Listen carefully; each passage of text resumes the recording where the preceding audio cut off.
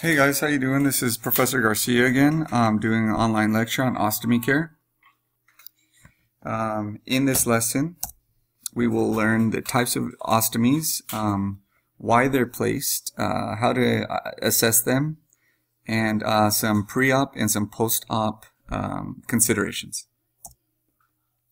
So what is an ostomy? An ostomy is an opening for the gastrointestinal, urinary, or respiratory tract on the skin. So sometimes you might have seen a stoma brought out for the bladder where they can self-cath. So ostomies are not always a piece of intestine; they can be parts of the bladder, or the respiratory tract on the skin, such as a stoma of the trach. There are many types of GI ostomies. The purpose of the bowel ostomy is to divert and drain fecal material. They are often classified by their status, permanent or temporary, their anatomical location, and the construction of the stoma. So we have a gastrostomy, a duodenostomy, ileostomy, and colostomy.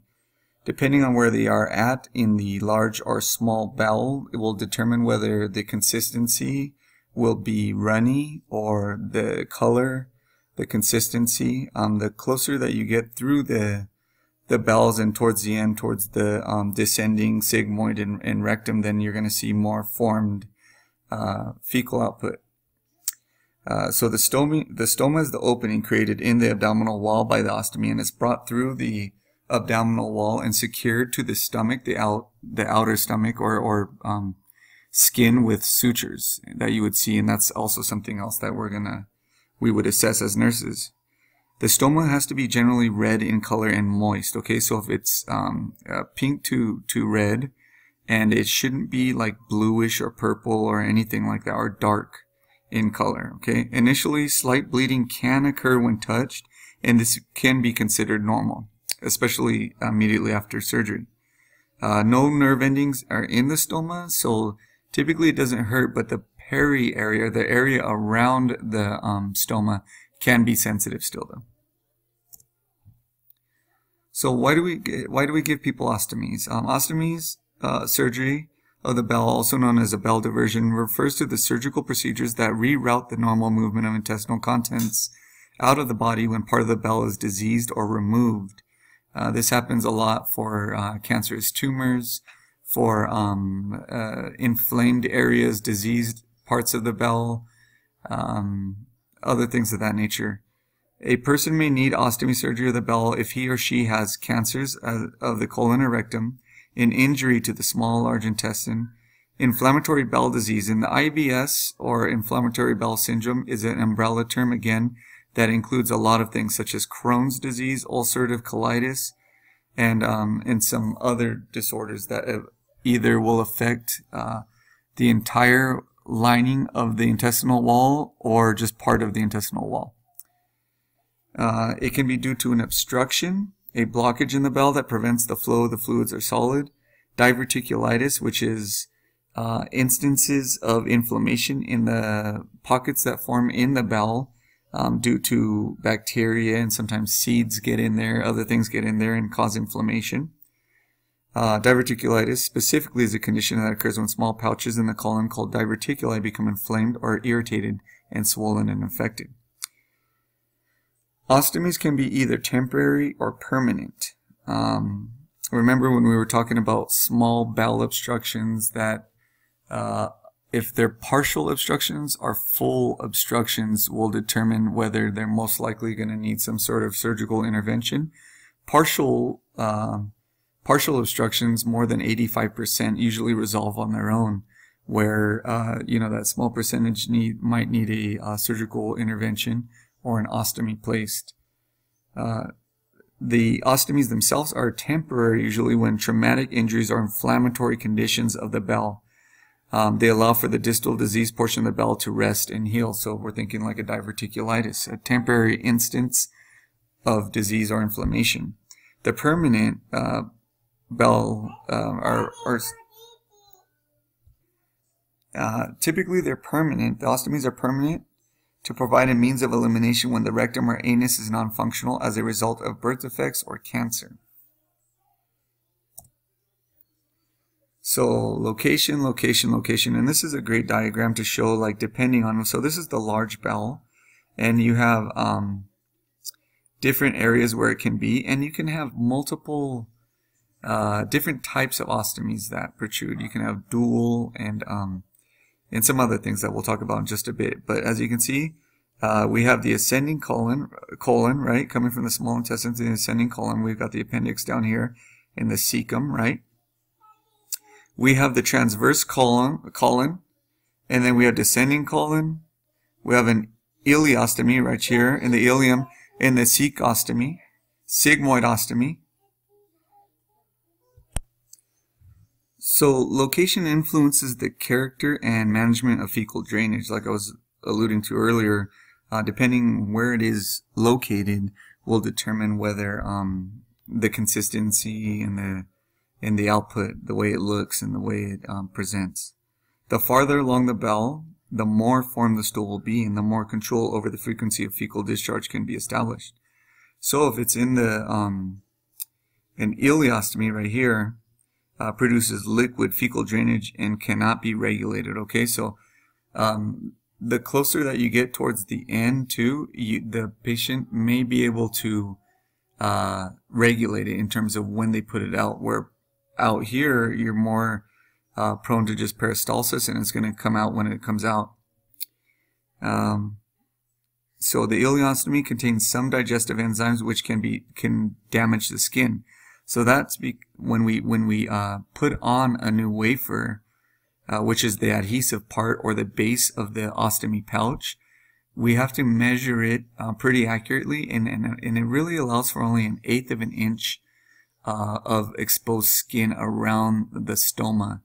Otherwise, if there's, like, you cut the wafer, the adhesive pouch, the adhesive base too wide, you're exposing too much good skin around the stoma. The fecal output, and especially if they contain digestive enzymes, which are enzymes that are designed to break things down, will eventually break down the skin surrounding the stoma. So we want to avoid that. We must always wear appliance and watch for skin breakdown. Odor is minimal. So the priority with those kind of things is skin breakdown. On the ascending colon, which is over here, drainage is liquid and cannot be regulated. Contains some digestive enzymes, but odor is a problem. Transverse colon, right here, produces malodorous, mushy drainage. Some liquid has been reabsorbed, and there's still no control.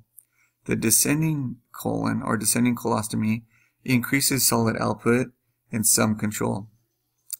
The sigmoidostomy, and this is like the part close to the closest to the rectum here. Obviously, you'll have some control or total control, and you'll have fully formed output and may not have to wear an appliance. So a lot of times, if there's a cancer or a tumor or something, and they want it, and it's around the sigmoid and below, they can perform an anastomosis or a resection by cutting out the diseased tumor, reattaching the bowel together, because there is quite a bit of elasticity to it, and a lot of times they don't have to. These patients may not have to have an ostomy at all, because it's so far at the end that they usually the peristalsis above is enough to push this through the rectum. So what types of surgeries are there? And again, when I say the stoma, here's the bowel being pulled through the abdominal cavity here. Okay, so you have a dual kind of stoma. You have areas where you have resection. So like a colon resection is a portion of the colon with tumor, where the tumor is excised and two ends of the bowel irrigated and then anastomized or reattached. If bowel is inflamed or bowel unable to be anastomized, then colostomy is created. So basically, again, like, let's say they cut out this diseased part and these two things came together under the abdominal wall and, function properly, then there wouldn't be no need for an outpouching or a stoma to be created or an ostomy to be created. A loop colostomy is a loop of bowel is brought out into the abdominal wall and supported by a plastic bridge or a piece of rubber tubing. It is sutured to the abdominal wall, usually temporary, and usually in transverse colon. So the end stoma, usually in descending or sigmoid colon when colostomy intended to be permanent. Distal stump can be preserved in an abdominal cavity for later reattachment. So that means so let's say they pulled this loop here, and then they'll suture this one out and just keep it in there just in case later these two ends will be attached. The double barrel stoma. So you got double barrel stomas here, created by dividing bowel and bringing both proximal and distal end to the abdominal surface to create a two stoma output or pouching. Least common is the proximal stoma is functional, eliminates stool, and distal stoma, non-functional, may produce mucus. So how do we prep these people? How do we get them prepared for surgery to do this kind of surgery? Well, we have to reinforce explanation of plan and procedure.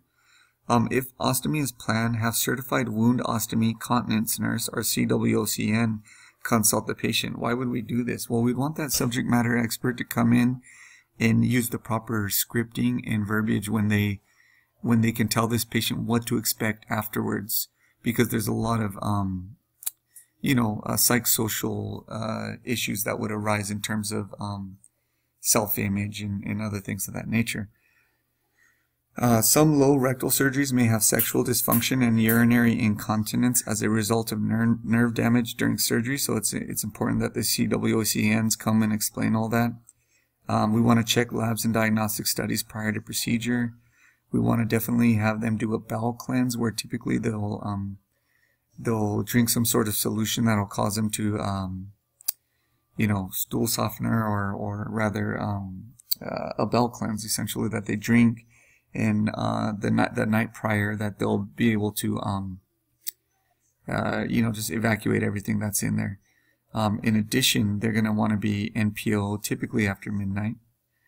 But you want to do this bowel cleanse to minimize bacterial growth and prevent complications, because if there's fecal matter in the intestines that they're performing surgery on, definitely all that waste is a harboring area for bacteria and is just a vehicle for bacteria.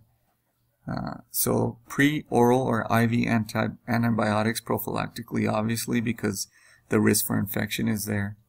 And definitely NPO, like I said, and it's typically 8 hours prior to a procedure. So once they're recovered, what do we have to consider in terms of post-op? Well, typically they'll have an NG tube, and I want you to check on page 1159 the care of patient with the NG tube and what that entails. We definitely want to do that for decompression, because when they go do these things, they fill the stomach with CO2.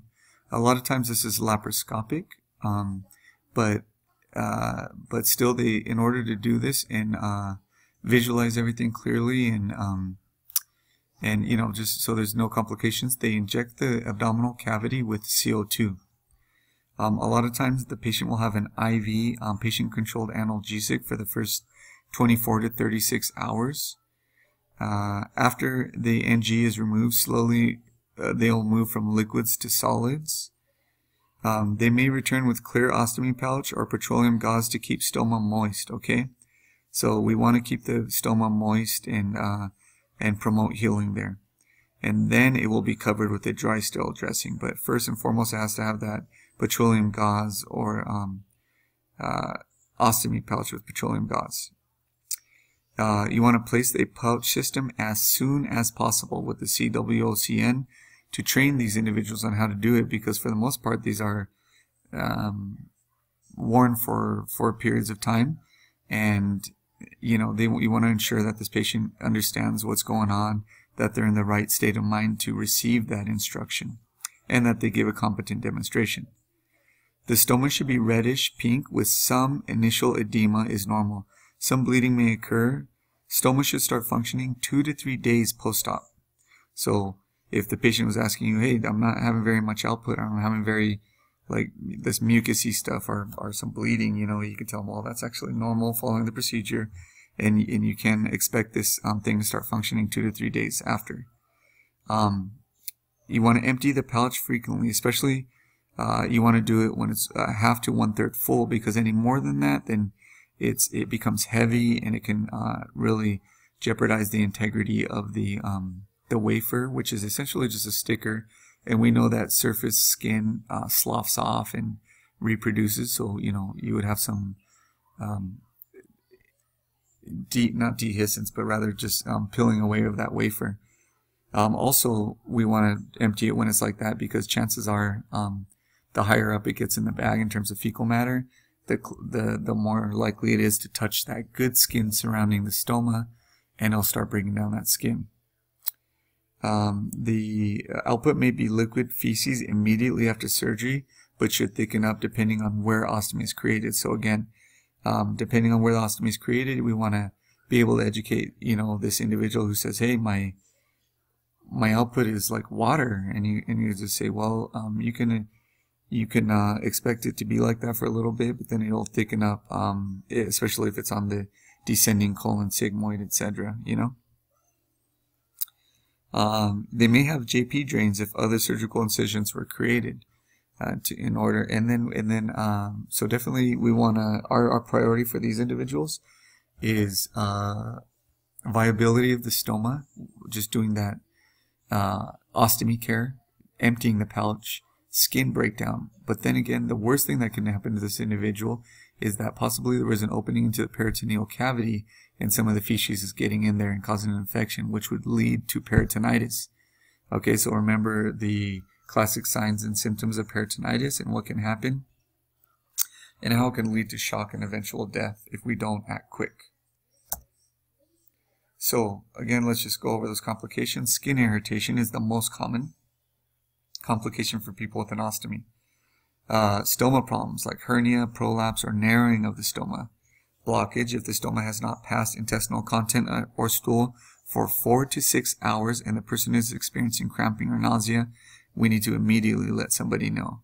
Okay? And when I say immediately let somebody know, we mean that physician. Diarrhea. Person has diarrhea if he or she passes loose stool 3 or more times a day. However, again, like depending if it's closer to the ileum or the small bowel, then we're going to see liquid-like drainage and no control of that, so it possibly is not diarrhea in that sense. We may see bleeding days afterwards, which would constitute a a call out to the doctor. Electrolyte imbalances, definitely. Infection is one of our main ones, especially not only just infection of the surgical site and stoma, but rather of the abdominal cavity, which again would lead to peritonitis. Irritation of the internal pouch or pouchitis. Vitamin B12 deficiency may affect vitamin B12 absorption from food and result in a gradual drop in vitamin B12 levels in the body. Low levels of vitamin B12 can affect the body's ability to use nutrients and may cause anemia.